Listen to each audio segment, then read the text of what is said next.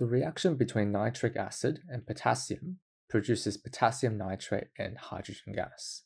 Before we read the rest of the question, let's try to write a balanced chemical equation for this reaction. Nitric acid, it has a chemical formula of HNO3, and this is usually in a solution, so the state here is aqueous. Potassium by itself is a metal, so solid at room temperature, and the reaction between the two produces potassium nitrate, which is an ionic compound. Now potassium is in group 1, and nitrate also has a charge of -1. The ratio between potassium ion and nitrate ion should be 1:1. That means the empirical formula for this compound is simply KNO3, and this is also in an aqueous form. Hydrogen gas has the formula of H2. It's a diatomic molecule. Hydrogen atom doesn't exist on its own, and it prefers to be in its diatomic form due to the ability of hydrogen of completing its outermost valence shell, and this is in the gas form. Before we continue, let's check whether this equation is balanced. The number of hydrogens is not balanced. There's only 1 on the left-hand side, while there's 2 on the right-hand side. So the first thing we can do is add a 2 here. By adding a 2 here, we've multiplied the number of nitrate molecules on the left by 2, which means on the right-hand side, we should also multiply the potassium nitrate, which contains the nitrogen and oxygen atoms, the same. Now, obviously, by multiplying potassium nitrate by 2, the number of potassium atoms will not be balanced. And we can fix this by simply adding 2 in from the potassium. This way, all of the elements should be equal in number on both sides. Okay, let's keep reading the question. What volume of 0.25 mol per liter solution of nitric acid is required to completely react with 15 grams of potassium? We should first find the number of moles of potassium in 15 grams. By dividing the mass by the molar mass potassium, which is 39.10 grams per mole. And this gives a number of 0.384 moles. The ratio of reaction between nitric acid and potassium is 2:2 or 1:1, which means every 1 mole of potassium will require 1 mole of nitric acid to react. So the number of moles of nitric acid that's required in this reaction is also equal to 0.384 moles.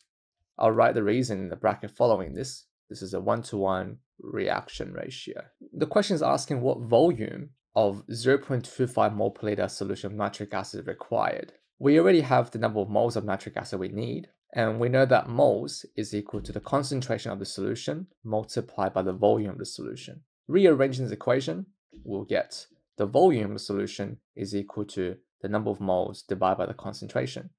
So the number of moles will be 0.384 divided by the concentration of 0.250. The unit in the numerator is moles, and the unit in the denominator is moles per liter.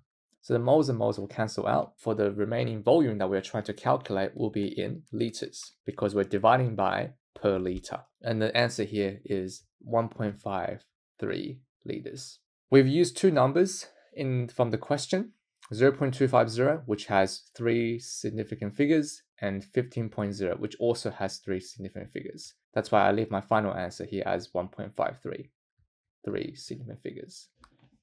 43.50 milliliters of a 0.1 mol per liter solution of sodium hydroxide is required to completely react with a 25.00 milliliter hydrochloric acid solution. Calculate the concentration of the hydrochloric acid solution. This is an example of an acid-base reaction you will come across quite commonly in chemistry. Sodium hydroxide is an ionic compound. Sodium is in group 1, so its ionic form is sodium plus. And hydroxide is a common polyatomic ion that has a formula of OH minus. Because of these charges, we will know that the ratio between sodium and hydroxide in this ionic compound is 1:1. So the empirical formula for sodium hydroxide is NaOH. And because it's in a solution form, we'll write this as an aqueous state. Hydrochloric acid is a type of covalent compound because it's formed between 2 nonmetals and has the formula of HCl, and it is also a solution.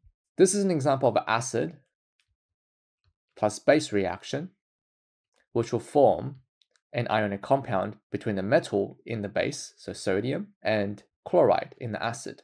This is known as a salt, sodium chloride, which is also table salt. And the leftover hydrogen in the acid and the hydroxide ion in the base will combine together to form a molecule of water, H2O. The sodium chloride is in an aqueous form as it dissolves quite well in water, and water is in the liquid form at room temperature. Before we move on to the next step and perform the calculations, it's important to check that this equation is in fact balanced. So let's go through all the elements. We have one sodium on the left and right. We have one oxygen on the left and right. We have two hydrogens on the left and two hydrogens in the water on the right. And finally, we have one chlorine on the left and right as well. So this equation is already balanced. I don't need to add any numbers in front of any of the chemicals. So we're given the volume as well as the concentration of the sodium hydroxide solution. Given these two numbers, I can calculate the number of moles of the sodium hydroxide in this solution by multiplying the concentration in mole per liter, or the molarity, by the volume, 43.50 in liters. So I need to change this from milliliters into liters by dividing by 1,000. This gives an answer of 0.00435 moles. Since the reaction ratio between sodium hydroxide and hydrochloric acid is 1:1, the number of moles of hydrochloric acid that will completely react with 0.00435 moles of sodium hydroxide is the same number. So 0.00435 moles of hydrochloric acid. This is a 1:1 ratio. We're given the volume in the solution for hydrochloric acid, and we need to calculate concentration. So concentration, or molarity, is equal to the moles divided by the volume. The moles of hydrochloric acid is 0.00435 divided by the volume, which will be 0.025. Again, I've changed the 25 milliliters into liters by dividing by 1,000 because I want my final answer in moles per liter, not per milliliter. That's usually the accepted unit for molarity or concentration. And here's where I get 0.174 moles per liter. Or you can write capital M for molar for short. Taking a look at the numbers, 43.50 is 4 sig figs, and so is 25.00, and 0.100 is 3 significant figures because the 2 trailing zeros after decimal point are significant. So I'll leave this answer as 3 significant figures.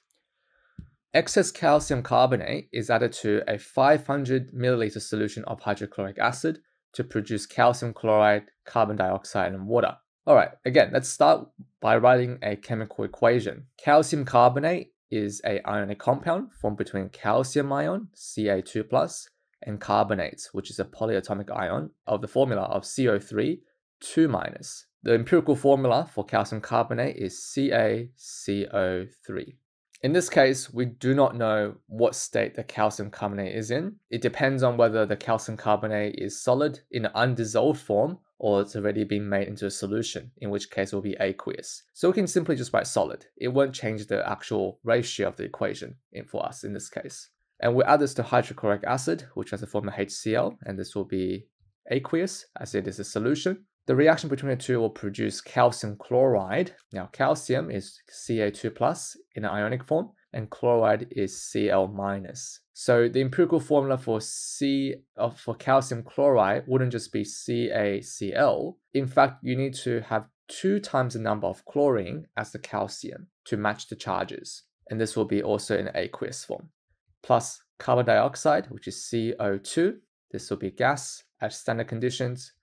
Plus water, which will be liquid. Okay, let's check if this is balanced. Calcium, we've got 1 on both sides. Carbon, we've got 1 on both sides. Oxygen, we've got 3 in the calcium carbonates and 3 combined together in the carbon dioxide and water. However, the chlorine is not balanced. There's 2 chlorines on the right and there's only 1 chlorine on the left. So we'll need to multiply the hydrochloric acid by 2.